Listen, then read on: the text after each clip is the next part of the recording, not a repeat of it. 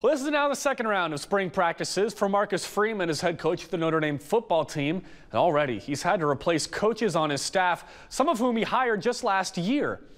New names are now heading up the QB room, the big hogs up front, and the special teams units. And while all of them are new to Notre Dame, none of them are new to Marcus Freeman. Today he talked about why he brought in the leaders he did and the value of their experience they provide. Well, I think there's nothing more important than experience with somebody. Like, I don't have to wonder what this person is like when I'm not around.